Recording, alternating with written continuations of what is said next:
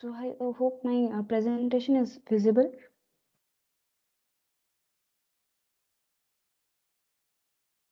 Yes, it is Yes, visible, ma'am. Deepsikha. Yeah.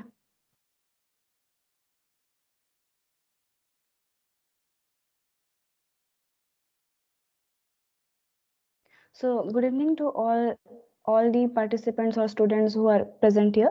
This is Deepsikha Brahma, a pre-final year undergraduate in the field of ceramic engineering in IIT Rourkela.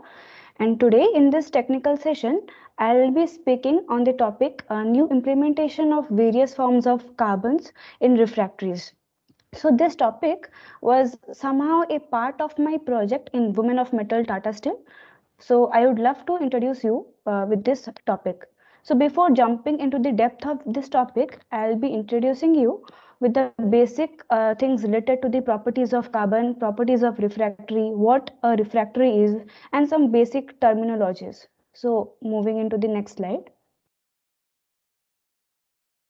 So when we think about refractories, so what are refractories? Like what kind of a material is it?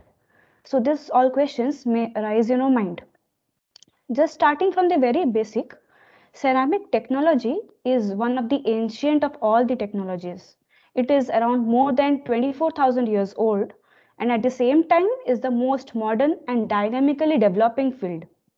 Ceramic materials may be in the form of cement, glasses, enamels, porcelain, or sanitary wires, have responded to the fundamental human needs by providing building materials for shelter, pots for cooking, and various other applications too. Among the different classes of ceramics, refractories are the materials which can withstand high temperature and under a high load.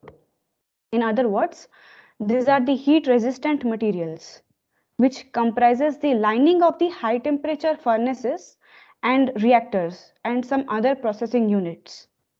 So these all materials are resistant to thermal stress or any thermal energy related phenomenon. In addition to that, it can also withstand high load and thermal shocks. What is the meaning of thermal shock here? Like if you take a body and subject it to various thermal cycles, and for, suppose you take a body and then you keep it in a condition at 1600 degrees centigrade, and again you bring back to it at a normal environmental condition, then these all temperature fluctuations result in the thermal shock. So a refractory must withstand that. Like if you take the example of a blast furnace, here you line that with various refractory bricks. So a blast furnace has got many sections. So in different sections, you can line with different type of refractories. Like in the 2-year section, you can line with magnesia carbon refractories. In the upper section, you can line with carbon bricks. So these all kind of bricks are subjected to various thermal conditions. Like when you charge the materials, those materials are 1600 degrees centigrade. You take out the molten iron at 1100 or 1200 degrees centigrade. And again, when you switch off the blast furnace, the temperature may fall down to around 500 600 degrees centigrade. So these are temperature fluctuations a refractory must withstand.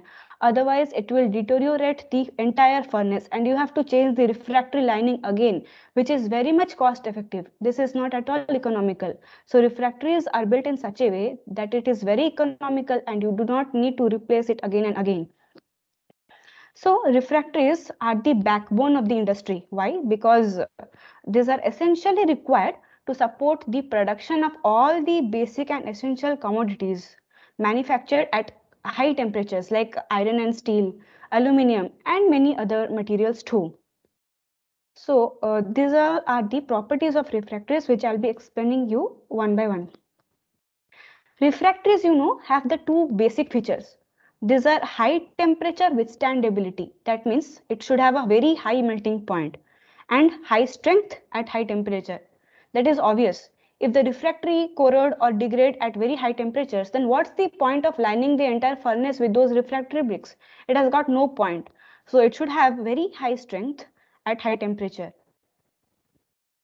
The first point which is mentioned here is high volume stability. What does that mean? See, when you heat a material, the body expands, right? But if you heat the furnace, like the furnace is heated, and if the refractory bricks expand, then what will happen? It cannot, you think like there will be some internal stresses developed. If the refractory bricks start to expand, then there will be deviation from their dimensions, and it may result in the failure of the refractories. So this happens because of the prolonged and repeated use of refractories at high temperatures, which may result in some dimensional changes, and due to the structural adjustment which may cause the deviation from their dimensions and will result in the failure of the refractories. So a very high volume stability is essentially required to support the furnace or any high temperature furnaces or ladles. So next point mentioned here is it has to withstand the action of molten metal, slag, glass and hot gases. Yes, the furnaces are continuously fed with various materials. Like in the blast furnace, we put some iron ore, then followed by coke, which is a reducing agent. We may give some other binders like other antioxidants or flux like calcium oxide, that is a lime. So refractory has to face all this type of materials. Like refractories are lined inside the furnace. So it has to bear all these things. Any high temperature processing involves certain chemicals, and these chemicals may vary with their acidity or basicity. So the refractories has to withstand such chemical environments and should have excellent corrosion resistance. All the processes are generally like any process, may it be iron reduction or steel oxidation, like to refine the steel. These all things are necessarily supplied with some input materials and to get the desired product. Hence refractories are also associated with the continuous flow of this charge and the product. These materials may be solid, liquid, gas or anything, and these materials can be fed like continuously or batch wise. So like it has to withstand the corrosion due to this all these materials. It has to withstand the continuous flow of the materials, like it should have high corrosion and high abrasion resistance. Abrasion in the sense it is the wear and tear of the refractory. So if the refractory do not have high abrasion resistance, then it cannot bear the continuous flow of materials, charge or products. So refractory must be having some must be having a good abrasion and corrosion resistance. Refractories are generally affected by the movement of these materials and require excellent resistance against abrasion, erosion and wear. It should have, next point is it should have excellent thermal properties, which I have already told. Like it should have very high melting point and should have high strength at such high temperatures. Then coming to the next point, it has to withstand high temperatures and even under high load. So excellent mechanical property is required at elevated temperatures so that refractory can bear the high load. Apart from this, it should have a very low thermal expansion. Yes, it is related to the first point only, like high volume stability. Different refractory bricks has got different expansion properties which will change the overall dimension of the refractory lining, and it may result in thermal strain, stress or crack. So because of this, the thermal shock resistance property will be affected. I've already introduced with the term thermal shock, that is continuously subjecting the body to thermal cycles like heating and cooling cycles. So that is thermal shock. Hence, to have a very good thermal shock resistance, a refractory should have very low thermal expansion and high thermal conductivity. Yes, very interesting thing is high thermal conductivity. What do you guys think? Like a refractory should have high thermal conductivity or low thermal conductivity? Like anyone, can you respond? Like any one of you? Low to Low, right? So this thing is quite confusing here. A refractory should have like low thermal conductivity. Yes, it should have low thermal conductivity indeed, so as to prevent the inside heat of the furnace to go outside. So if the refractory has low thermal conductivity, it will not allow the hot gases to move outside the furnace. Like the brick, if the bricks are joined, there will be some gap within the bricks, so hot gases can pass through that and it will move out to the environment, and the inside temperature of the furnace will continuously fall down, and it will affect the processing. Okay, so in this, if we see in this type of thing, then it should have low thermal conductivity, and a high thermal conductivity is also required. You know why? Because the primary purpose, the low thermal conductivity is required to avoid this temperature, like a heat diffusion. But if there is a low thermal conductivity, what will happen? It will produce a high thermal gradient. Okay, like if inside temperature will become means hot, like in out the inside it will not go out, then the obviously the inside furnace will become hot, and outside atmospheric condition is comparatively at a lower temperature, so that will result in a very high thermal gradient. One surface facing the high temperature, and another surface facing the atmospheric temperature. So this huge temperature gradient will result in thermal shock and cracking of the refractory. But we don't need that, right? This thermal shock and cracking will obviously deteriorate the property of refractory. So like in this case, we also need a high thermal conductivity, so that this thermal gradient will not be maintained. So in order to have a good thermal shock resistance property, refractory should have low thermal expansion and high thermal conductivity. Now coming to my next topic here, like carbon forms and refractory. So before going that, one more thing I would like to mention, like these refractories are made from solid granular masses. Okay, like you all must have read about, like those who are in second year, you all must have read about solid state sintering process. So while making the refractory, we do the same thing, like this solid state sintering is followed, because in any ceramics we do not add like for refractories specifically, we do not add water. Like this liquid phase sintering is not at all applicable here. So if we mix this solid state, there will be the presence of porosity. So refractory is inherited with porosity. Like whenever they are made, they are having some porosity, and that results in poor strength. But this porosity is also necessary. Why? Because pores are filled with air, and air are thermal insulators. Okay, so that will result in like good efficiency of any process. The furnace efficiency will increase if these pores are present. So having some amount of small and continuous porosity is also necessary here. Now the beautiful thing is carbon. Okay, the my topic deals with carbon only, and I'll be speaking about the two forms of carbon here, that is graphene and graphite mostly, because all other things are not quite convenient in this session. So I'll be introducing with these topics mostly. Like you all are quite acquainted of these carbon forms, like carbon allotropes, like graphite, graphene, nanotubes, Buckminster Fullerene, then diamond and all. So I'll be speaking about first graphene here. You can see the first picture like this, where if you can see my cursor here, I'll take the pointer. This picture. So the like arrangement is like hexagonal tiling. Like these are all hexagonal, what we can say, shapes, and these are tiled in this hexagonal tiling structure. And this hexagon has got 6 corner points. Okay, if we put carbon atoms there, then it will form graphene. Like if we put all the carbon atoms in the 6 corners of the hexagon, it will form the graphene. Okay, then you can say here, like why this yellow dots and black dots, what does that signify? See, like we have read, if you put the carbon atom in any corner of a unit cell, it will become a lattice point. We generally put the atom in the lattice point, right? But this graphene, all the 6 points are not lattice points. That is interesting. Why? Because lattice point is sometimes is defined if this lattice, if all the lattice points, if all these points are equivalent to one another, if the points are equivalent to one another, then only that particular point can be defined as a lattice point. If you take this atom like carbon atom, where I've pointed with a laser pointer, this carbon atom has got a right hand side neighbor. Okay, this carbon atom has got a right hand side neighbor, and this also has got a right hand side neighbor.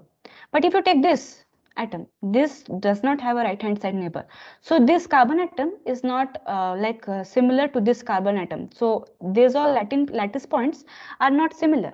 Similarly, this black carbon atom and this black carbon atom. We take only those points, only these carbon atoms as lattice points. We do not consider all the 6 points as lattice points. So if we join like this 4 lattice points, it will form a rhombus. So the unit cell of a graphene is a rhombus unit cell. Okay. This is not a hexagon. This is a rhombus unit cell. And if you see inside the rhombus, there is a carbon atom here. This carbon atom is lying on the face of the basal plane. This graphene is a two-dimensional network structure, two-dimensional hexagonal network structure having a rhombus unit cell, having the unit cell in the shape of rhombus and one carbon atom on the face of the basal plane. It is not face-centered cubic. It is just one of the face of the basal plane, that too not on the center. This is lying in this side, not on the center. Okay. So this is one thing, and this rhombus has got two edges, A and B, where A and B are equal because of the simple geometry thing which we know, and the angle between them is 120 degree. So if we relate this carbon-carbon bond length is D and this edge length as A, we can relate with this expression A equals to 2D cos theta by geometrical calculation, that is A equals to root 3D, where carbon-carbon bond length is 1.42 Armstrong and A will come out as 2.46 Armstrong. So this is what a graphene structure is. Now, if we stack this graphene structure in a three-dimensional packing in the form of AB sequence, then we can get graphite. It is a misconception that the second layer lies just above the first layer of the graphite. No, the second layer is shifted to some distance. It is not lying just above the first layer. So take this structure. The black dots and black structure which we can see is the basal structure, like the basal plane, the first plane. Okay. So this black one is the first plane. The second red one is the second plane. This red one is the second plane. And if we take the projection, we think that the second plane is just lying above that. But no, it is shifted to a certain distance which is equal to the carbon-carbon bond length. Okay. This distance which it is shifted, it is the carbon-carbon bond length. And the structure is hexagonal. This first sequence, if we define, is at A, then the second will be B, third will be A and B. So this is AB hexagonal stacking sequence. And again, if we see the unit cell, the basal plane will be having a rhombus, because what is graphite? That graphene unit cells are only stacked together. No, the unit cell here also is graphite. Here you can see the graphite structure. The base is of the rhombus unit cell. Okay, base is the rhombus unit cell. Now, in the graphite structure, there are basically two group of carbon atoms. Like if we concentrate on this black circle, okay, concentrate on this black circle. If we move at a certain distance, like in the second layer, this red is the second layer. Imagine like if we move from this black carbon atom to the vertically upward direction, then we can find another carbon atom here, like the red one. Okay, this red one we can find in the another second layer if we move vertically upward from this black carbon atom. But if we take this black carbon atom, if we move vertically upward, we cannot find the next carbon atom. We will find the next carbon atom in the third stacking. Okay, not in the second stacking. So this makes this makes the differentiation between the two group of carbon atoms, one in which there is another carbon atom just lying above in the second layer, and in the another carbon atom the next nearest neighbor is not found. Like motif means what kind of thing is repeated in the entire structure, that is the carbon atoms. This has 4 carbon atoms. How? Just see this. The graphene has got two motif. Okay, the motif is two because this yellow circles, like yellow carbon atoms will comprise of one carbon atom. You all know by like solid chemistry, which we have read in 12th. By that geometrical stipulation, this 4 carbon atoms will contribute to one carbon atom, and this black carbon atom lying in the face center will contribute for another carbon atom. So motif is 2, and in graphite the motif is 4. See here, like the 8 carbon atoms, this 4 and the upper 4 will contribute for one carbon atom. Okay, the face center here black and this black will contribute for another carbon atom. This middle center, like not just the body center, but somehow in the inside this structure of graphite. This will contribute for third carbon atom, and these four, 1, 2, this 3, and this 4. 1, 2, 3, 4. This will contribute for another carbon atom. All total 4 carbon atoms forms the motif. Motif, like a crystal structure, is defined in terms of lattice and motif. Lattice is how it is repeated, like how the things are repeated. Okay, and motif is what is repeated. So carbon atoms repeated in a simple hexagonal lattice will comprise of the graphite crystal structure. Okay, graphite crystal structure. So this was about the graphite, and moving to my next topic, role of graphite. Yeah. So the form of carbon which is included in the refractory is the flaky graphite. So before moving to the graphite thing, like all the refractories do not have carbon. Okay, don't be confused. There are various type of refractories, and there are some carbon bearing refractories. Okay, so this graphite are inculcated in the graphite in the carbon containing refractories like magnesia carbon refractory. Then comes the what we can say AMC, aluminium magnesia carbon refractory. There are some others also.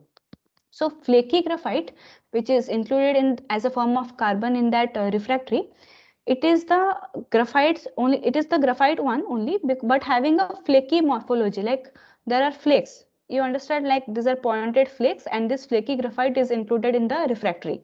Okay. So what happens if we add graphite in the refractory? Like flaky graphite are very fine materials, and if we add the refractory, if another, suppose there are 3 4 raw materials which are used to make the refractory. Suppose take the example of magnesia carbon refractory.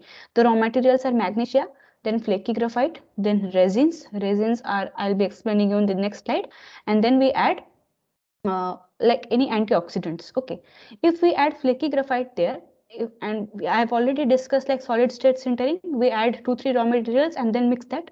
So if we add flaky graphite, it will fill in all the pores of the raw materials. Like if we mix the magnesia thing, then there will be some pores in it, and if we add flaky graphite, it will fill all the pores, not all, but maximum pores will be filled by graphite, and it will completely make the structure dense and compact. Graphite, as you always have known, that it is the sp2 hybridized carbon atom, and carbon has 4 electrons, but 3 electrons are satisfied, so one unpaired electron is there. So this unpaired electrons will result in the high thermal conductivity, high thermal spalling resistance. Why? Because high thermal conductivity is there, and thermal spalling is same as thermal shock resistance. Okay, don't get confused. And the necessity requirement for a high thermal shock resistance is high thermal conductivity and low thermal expansion. So graphite has high thermal conductivity and low thermal expansion. These two things will result in high thermal spalling resistance. Then corrosion resistance. Yes, corrosion resistance of the refractory brick will improve. Why? Because graphite is a hydrophobic material.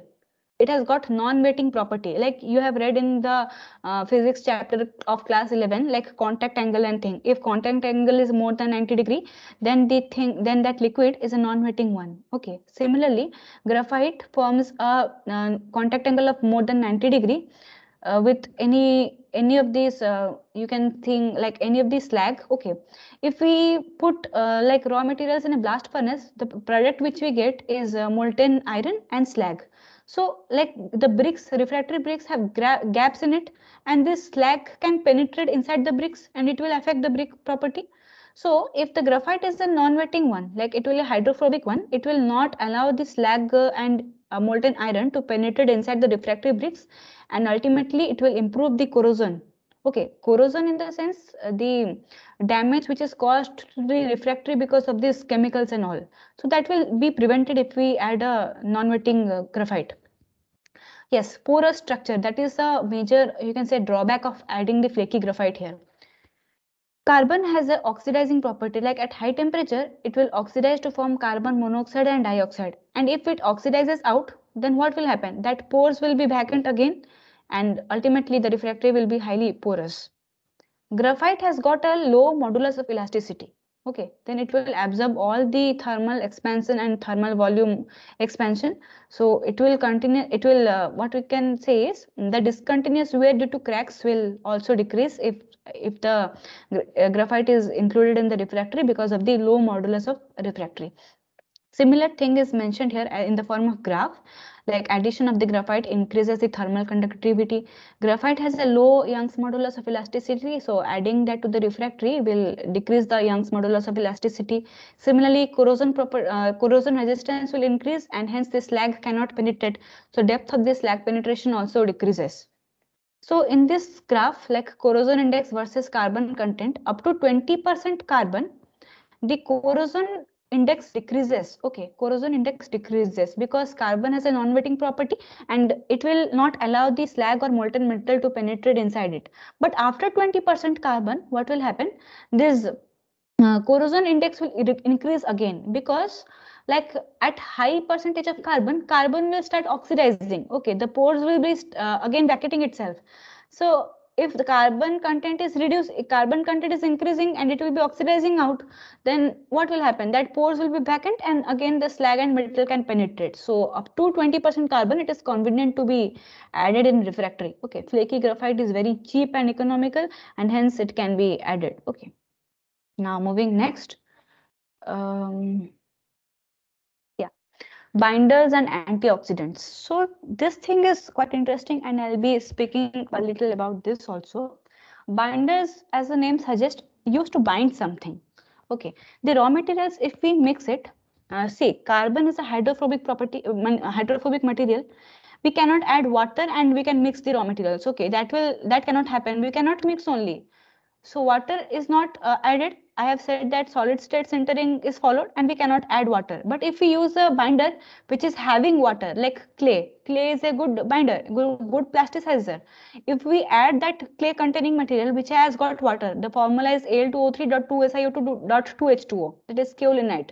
If we add that, the water content will not allow the materials to be mixed properly. So what we need is a carbonaceous materials. Okay, if the refractory contains carbon, we cannot add this plasticizers like clay and all because this contains water. So what we need are the carbonaceous materials like tar and pitch were the primarily used organic binder.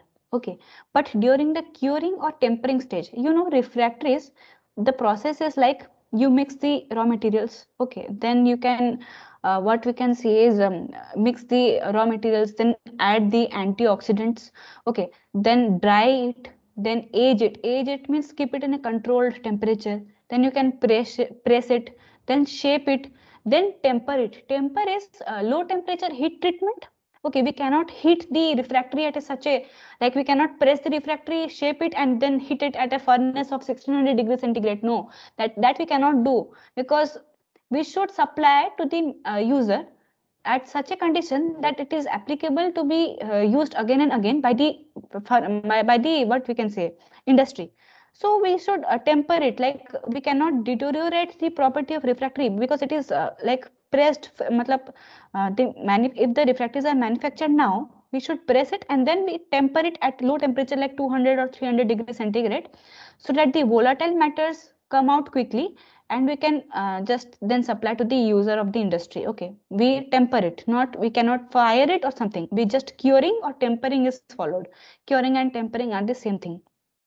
So if we add this carbonaceous materials, like see the binding agents which I mentioned here is pitch, tar, phenolic resins and all, but I'll be focusing with this first three, pitch, tar and phenolic resins. Okay, so pitch, tar are the primarily used organic binder. So during curing or tempering stage, this carbon-carbon network will be affected and this tar or pitch bonded refractories will produce a huge amount of toxic gases like carcinogenic materials and all, like polycyclic aromatic hydrocarbons, or that is PAH and BAP, benzo alpha pyrenes. These all things will be liberated. Hence, we started using phenolic resins. Okay, phenolic resins, these are two types again, thermoplastic resins and thermosetting resins. The viscosity of resins also varies with seasons to season. So we mix both thermoplastic and thermosetting resins, that is novel like and resolve, and we then supply this as a good binding agent. Okay, phenolic resins has got good advantages, like it has got a good chemical affinity to graphite, so it will be dispersed in the matrix phase easily. Then it has got a good adhesive property. Binder means it will bind another thing, like it will bind the raw materials, so it should have a good adhesive property. So it has got that. toxic gas evolution is prevented, and phenol is released instead of this like what you can say polycyclic aromatic hydrocarbon. Instead of that, phenol is liberated, which is not toxic, and then it has got a high amount of fixed carbon. So binding agent, these things are good. The picture that is blue color here, these are the resins, phenolic resins. Okay, then think about the binding agents and castables. What are castables? See, there are two type of refractories based on the physical form of shape. Like these are refractory bricks and castables. Bricks are like they're having a particular shape, size, like in the form of a brick which you see in your construction site and all. And these castables, like if you take a particular material and that particular material has got a matrix phase, and there we add some another additives and all, and then we take out it as a complete single lining, not having any proper shape. These are not cut or given a proper shape and all. These are just coming out as a single lining. You know, you mix the raw material, dry it and age it. Do not shape or press it. You can press it, but you do not shape it and then temper it. So that is castable. So castables are like, you know, why castables are having a better use instead of bricks, because if you means if you make a refractory lining, you have to use a refractory cement two means घर में जब तुम लोग घर बनाते हो तो क्या करते हो, ब्रिक्स को मतलब कैसे जॉइन करते हैं, सीमेंट की तरह ना.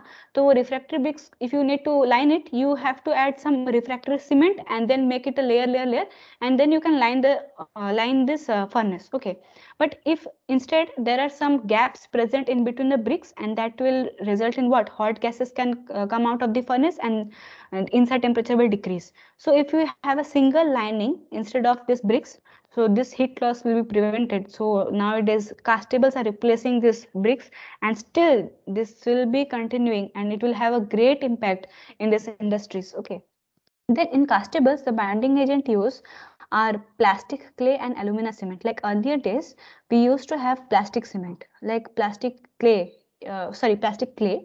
This is a binder for unshaped refractory, and this plastic nature will retain this shape, the stickiness will be increased, and the strength will be improved, and densification behavior will also increase. But high water requirement and shrinkage, these are the draw water. Like if you add plastic clay, you need to add water and all. So this will result in the poor hot properties of bricks. If you add more amount of water in it, then it will not be having that much strength. Okay. So, मतलब जैसे होता है ना कि हम लोग का घर में जो सीमेंट बनाते हैं उसमें तुम लोग जितना भी पानी डालो तो क्या करता है, मतलब रहता है ज्यादा स्ट्रांग बनता है वो सीमेंट. जितना भी पानी डाल के उन लोग को भिगाते हो ना, मतलब सीमेंट नया नया लगता है तब पानी डालते हो तो वो ब्रिक्स मतलब वो सीमेंट स्ट्रांग होता है. पर ये रिफ्रैक्टरी में ऐसा करोगे तो नहीं होगा, because refractory is to be used in high temperature condition. If you add more amount of water in it, then this hot temperature property will be reduced. So plastic clay has been like diminished, and alumina cement is being used as a binding agent in castable. This alumina cement in the earlier days, it was having 50% alumina, but nowadays this amount of alumina is increased, because in alumina cement the formula is generally like alumina cement have calcium oxide and alumina. Okay, you will be reading that this thing in your APD, application of phase diagram, in your 5th semester. Alumina cement ranges from one molecule of calcium oxide and one molecule of aluminum oxide to one molecule of calcium oxide and 6 molecules of aluminum oxide. Ca, like one molecule of calcium oxide and one molecule of aluminum oxide, to Ca6, one molecule of calcium oxide and 6 molecules of aluminum oxide. This is the range of alumina cement. So alumina content has been increased because, you know, lime cannot be used to make a refractory brick, because lime का property तुम लोग जानते हो, it will decompose CaCO3, CaO, like it is a sorry, not CaCO3, CaO, like it will take up the water from the atmosphere, and it will form CaOH whole 2. So as if this will happen, then volumetric expansion will happen, and what will happen, you know, that refractory structure, property, everything will change. So to avoid that, the amount of alumina is increased and being used now also. Okay, the alumina cement having more than 50% alumina is used in as a binding agent in castable. Talking about the antioxidants, what are that? Like carbon has got oxidation property, I have told you. Like if we means what we can say, if we keep the refractory like containing carbon in the atmospheric oxygen and all, so it will oxidize and pores will be coming back again, but we don't want that. So we add antioxidants. Okay, antioxidants are the materials which will oxidize faster and prevent the carbon oxidation. So the most commonly used antioxidants are aluminum and silicon. Okay, aluminum and silicon are the most commonly used antioxidants in the industry. But like, give me some, like, I'll be telling you the mechanism of aluminum here. So, sorry, I forgot to mention here, this picture is of the alumina cement. Okay, this is the alumina cement. And this picture I'll be explaining now. If you take the antioxidant aluminum, okay, it will oxidize to form what? Aluminum oxide, Al2O3. This aluminum oxide, if you add aluminum oxide, suppose if you take the aluminum antioxidant and add it in magnesia carbon refractory, so the magnesia carbon refractory has got MgO. The formed Al2O3 will react with MgO to form this spinel. Okay, this spinel, what it will do? It will fill in all the pores. It will cover up all the graphite. It will cover up the graphite present in the magnesia carbon refractory, thus preventing the carbon oxidation. Means it will form a lining in this refractory, and it will prevent the oxidation. Okay, so this is the role of antioxidant here. But sometimes this aluminum oxide reacts with carbon present, like it will react with the graphite present in the magnesia carbon refractory to form aluminum carbide, Al4C3. It will also improve the high strength property of the refractory. Take this example here. This shell is the aluminum oxide cell. Like if you add the antioxidant, it will oxidize and form the aluminum oxide. This is the shell from which molten aluminum is coming out. Okay, this is the shell from which molten aluminum is coming out here. And this molten aluminum, what it will do? It will react with the carbon to form aluminum carbide, which will improve the high strength property. So this is the aluminum carbide formed. This is the complete aluminum carbide here. Now, see here what it is mentioned, like depth of the corrosion groove. Like means if we take pure magnesia carbon refractory instead of adding any antioxidant, then the corrosion property will be there. Like carbon will oxidize, then the pores will be present, and then the slag and metal all can infiltrate in the pure magnesia carbon. But see here, the minimum corrosion here is in presence of magnesia carbon, aluminum and boron compound. Yes, B4C, boron carbide is the best antioxidant, but it is not applicable or it is not being used in the industries because boron has got many detrimental properties. So some amount of aluminum and boron carbide is used, and it is the best antioxidant. Okay, these are all tested in the labs, but still needs to be implemented in industry by some additions, by some extra things and all. So aluminum and boron carbide, what does boron carbide do? Boron carbide oxidizes, it will form B2O3. This B2O3 will react with magnesium oxide present in the magnesia carbon refractory. This will form like MgO plus B2O3 will form a low melting liquid like Mg3B2O6. This liquid will fill in the pores of the refractory and form a lining in the refractory, thus preventing the carbon to be exposed to the atmospheric oxygen. So carbon aluminum has like aluminum and boron carbide, this has got the best antioxidant property. And like, why not only aluminum, why boron carbide? See, aluminum antioxidant has got some very what we can say disadvantage. Okay, it has got some disadvantage. Like I have said now, this is the molten aluminum carbide formed. This aluminum carbide may react with water at high temperature. Okay, like if it will react with water at high temperature, then it will form aluminum hydroxide, AlOH whole 3, which has got what? Volume expansion property. So this volume expansion property will again deteriorate the refractory structure and property. So we don't want that. Okay, so it is quite taken into consideration how much to add aluminum and all.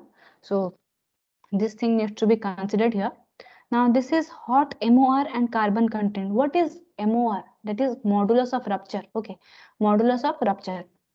Modulus of rupture in the sense, I'll be showing that in next slide. See here, this is CCS and this is modulus of rupture. Let me first explain that. This is the refractory sample. Okay, cylindrical shaped refractory sample. If you apply the load in it, and there are two supports here, this is termed as 3-point bending load test. If you apply the load here, then if you bend the refractory, the amount of bending load which it can withstand is the modulus of rupture of the refractory. Like the amount of bending load it can withstand is the modulus of rupture. Hot MOR, this is CMOR. This is, that means it is carried out in cold condition, and HMOR is nothing but this modulus of rupture carried out in hot condition. Okay, this was that. So previous that what it is shown, like if you add the antioxidant, like this is the graph in presence of antioxidant, the modulus of rupture has got like it has got a higher value instead of like if you add the refractory without the antioxidant, this modulus of rupture has got a lower value. So what we need is like the modulus of rupture should be more or not, like refractory should withstand the bending load or not. So we need antioxidant that will improve the hot modulus of rupture. This is CCS, means cold crushing strength. Cold crushing strength means load bearing capacity of a refractory. This is the cubic sample having the area A, and these are the load points. If you press this refractory sample, this is the load bearing capacity of a refractory. Okay, this is the cold crushing strength. Fine. So these are the terminologies which we'll be dealing in the next part. Apparent porosity means what? Like these are the pores which are present on the surface of the refractory, that is surface porosity. There are closed pores which are present inside the refractory sample also. Then there is bulk density. Bulk density means what? Mass per unit volume. Which volume? That is bulk volume. There are two volumes, true volume and bulk volume. True volume is what? Like we consider the refractory sample, we take the volume, but we subtract it with the volume of porosity. That is the only solid volume we take, that is the true volume, and bulk volume is solid volume plus volume of porosity. Now coming to the main topic, like new implementations of carbon, nanocarbons. First see here, I have taken 5 samples, T1, T2, T3, T4, T5, and then there is T6, but the figure is not there. T1 is having 0% carbon, 0.3, 0.6, 0.9, 1.2, and then T66, 1.5. This is the SEM image. SEM you will be reading about in the next semester. Okay, so I'll not speak about this SEM, FESEM and all. Okay, so SEM stands for scanning electron microscope. So you can these are things are very depth wise. You will be studying it in the your next semesters. Just think that this is the microscopic structure of a nanocarbon. Okay, nanocarbon, as the name suggests, these are very fine materials in the form of nano range, and they disperse completely, distribute evenly in the matrix, and it will, like if it will be distributed evenly, then what it will result? It will result in the reduced thermal conductivity. It will produce a very high strength and low expansion property. Oxidation resistance will increase, and the material will be highly useful. Okay, flaky graphite, like if we add this flaky graphite in the raw materials of refractory, this flaky graphite cannot fill all the spaces, but if we add nanocarbons, it can fill in, means 95 to 98% of the spaces can be filled if we add nanocarbons, suppose. And if we add flaky graphite, then 80 to 85% of the porosity will be filled up. This is just an assumption, this is not a correct value. Okay, then another thing is, what we can say, using the nanocarbon, it minimizes the size of the pores and thus improves the corrosion property also, because if all the pores will be filled up, the slag or molten metal cannot infiltrate, and the corrosion resistance property will also increase. Now we will be seeing the effect of adding nanocarbons and the features, like how does the cold crushing strength and all these things will means affected when we add nanocarbons. T1 has got 0% carbon. First, we will be speaking about bulk density. The bulk density of the nanocarbon, that is T1, 0% carbon, has got 3.06 around value. Okay, and at T4, which is having how much? 0.9% nanocarbon, has got 3.12 gram per centimeter cube of bulk density. Because if we increase the nanocarbon content, it will fill up the pore volume. Okay, but if we continuously increase this nanocarbon, what it will happen? Like if you have a bucket full of balls, okay, you have filled it with what we can say, maximum amount of balls possible, and if you add more and more amount of small balls, what it will happen? The volume will increase. Suppose see, what we can say, the density will increase. Okay, that is the same thing. If we add more amount of carbon, density will increase. But similarly, if we add more than 0.9% carbon, the bulk volume will also increase. Okay, the bulk volume will be increasing. You take a open space. If we suppose take a marble tile in your home, okay, you add some amount of balls in it. The amount of space which is covering, if you add more amount of balls, then the volume will be more. This bulk volume will increase, and hence what will happen? Volume increases and bulk density decreases up to a certain percentage of carbon. The bulk density increases, and after that the bulk density starts decreasing here. So after 0.9% carbon, the bulk density decreases. Similarly, CCS I have just mentioned here, that is load bearing capacity, up to T4 0.9% carbon, the cold crushing strength increases. This is because the pores are completely filled, and compaction, densification, high strength value increases. After that 0.9% carbon, there is not much change in the cold crushing strength, because increasing the nanocarbon percentage does not affect this strength property and all. Okay, so there is not much change here. Then HMOR, which I have mentioned also, up to 0.9% carbon, the hot modulus of rupture is increasing till 0.9% carbon and remains almost constant after that. Okay, with increasing the nanocarbon content, better filling as well as compaction has occurred, resulting in the better strength. Again, nanocarbon being very reactive, what it does, it will form a carbide on reaction with metal additives. Okay, it will form carbide. These nanocarbons will form carbide, like aluminum has formed carbide in antioxidants. Similarly, nanocarbons is very reactive and it will form carbide, and carbide formation has got very high strength. So hot modulus of rupture is not decreasing even after addition of more amount of carbon, nanocarbons. In oxidized, okay, in up to T4 0.9% carbon, what we can say, nanocarbon is very reactive, as I have said here, because of the carbide formation and all. Up to 0.9% carbon, the amount of oxidation is what we can amount of up to 0.9% carbon, the amount of oxidation is decreasing because all the pores are filled, and these carbides which are formed, it will form a lining on the refractory surface, and hence oxygen cannot come in contact, and hence oxidation is decreasing here. But above 0.9% carbon, this nanocarbon is also starting to oxidize, and so oxidation is also increasing here. So these nanocarbons are being used in the industry. Okay, these are being used, but we are not adding it in much amount.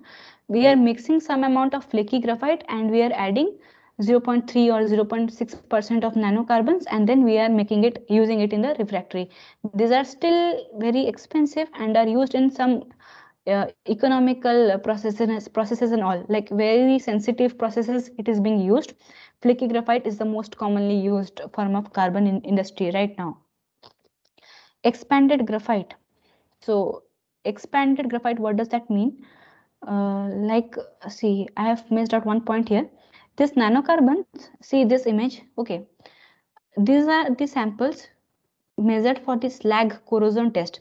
There are several types of slag corrosion test. You take a refractory sample, okay, you cut it like this, you cut it like this, and you keep the slag for a certain time. This is the static cup method. You make it in the shape of a cup and you fill it with a slag. After certain time, you can see the slag will start penetrating. The amount of like the amount of area which the slag has penetrated, it will give the amount of corrosion property. Okay, so if we increase the carbon percentage up to this, the amount of corrosion decreases. Okay, this slag penetration has decreased. So if the pores are completely filled, then the slag cannot penetrate, and hence the slag corrosion property improve. Then talking about the expanded graphite. Expanded graphite is a very promising material. You take the graphite structure and then it has got a very expanded nature, like if you these are the SCM images of expanded graphite. Expanded graphite is prepared by rapidly hitting the graphite intercalation compounds in the sense some impurities which are present in the graphitic structures. So if you heat that, it will result in the ejection or decomposition of these molecules, and subsequently unidirectional expansion of these graphite structures are formed. This expanded graphite has got very lightweight, and the layers between these graphene layers has been increased and exposed. So these are the expanded graphite. These are very fine and lightweight materials. See, with addition of the graphite, expanded graphite here in this graph, up to B3, okay, up to B3, the apparent, sorry, like if we add more and more amount of expanded graphite, this B1, B2, B3 are the samples with increasing amount of expanded graphite. Okay, the apparent porosity ranges from 3.02 to maximum of 5% apparent porosity. This like B4 has got the lowest amount of apparent porosity 3.02. So there is a decrease in the apparent porosity. This is because the expanded graphite fill in the spaces between the bigger refractory particles, and hence the overall porosity decreases.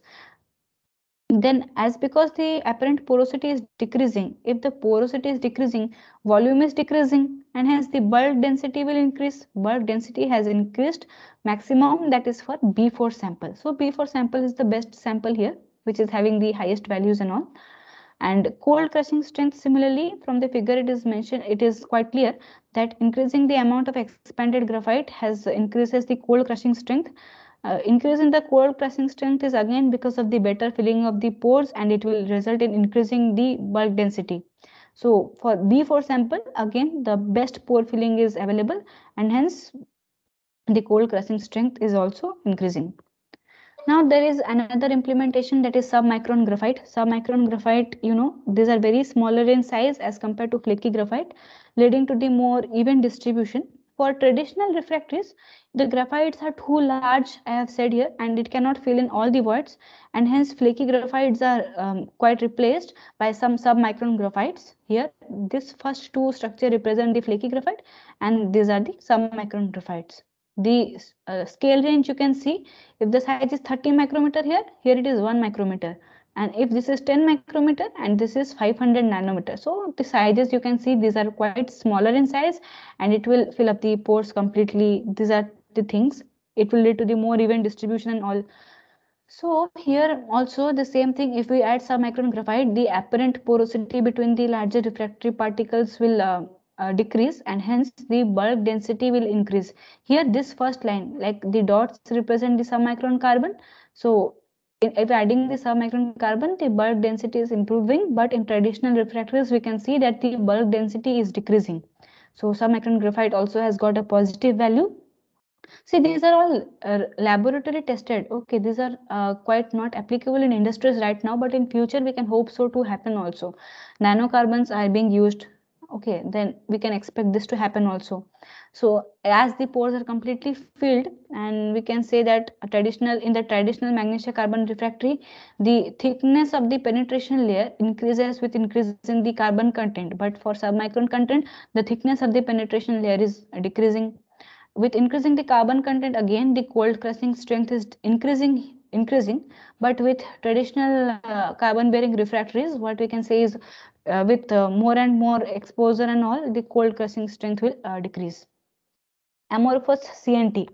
Okay, carbon nanotubes, you must have heard about this. These are the cylindrical large molecules consisting of the hexagonal arrangement of sp2 hybridized carbon atoms, which are formed by rolling up the single sheet of graphene. Okay, either in single walled nanotubes or by rolling the multiple sheets of graphene. So either single walled or multi walled. So conventional magnesia graphite composite are used in the steel ladles. I hope you know about steel ladles. The steel ladles, basically don't be confused about ladles. There are ladle cars and there are steel ladles. Ladle cars are used for transferring the molten iron coming out from the blast furnace to the steel making unit, and steel ladles are something which is used for this refining purpose. Like the ladle cars bring out the molten iron, it will transfer it to the, suppose the furnace, it will transfer it to a furnace from where steel is made. Like the some things are oxidized, the impurities are oxidized and all, and from that we can get the molten steel. This steel also has got some impurities and all, so this steel is again poured into the ladle furnace, that is steel ladle, and from that we can oxidize other impurities, and again it is transferred to the processing unit, from which various shapes of steels are made.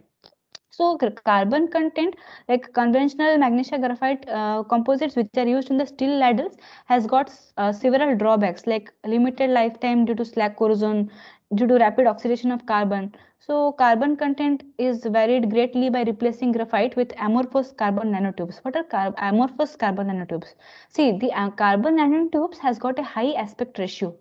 So this high aspect ratio cannot be dispersed well in the matrix.